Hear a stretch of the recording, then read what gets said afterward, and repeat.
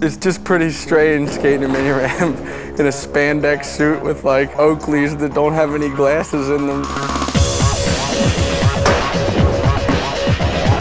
It's almost better to like do tricks that aren't perfect because it looks so real when you land a kickflip and it's not perfectly on the bolts, like you have to adjust your feet. I think that's what's gonna make this new video game look more realistic.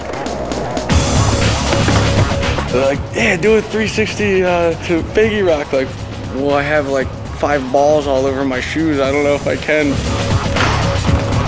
Took me a good maybe 10 to 15 tries, but everything worked out. It was fun. Can I see that one?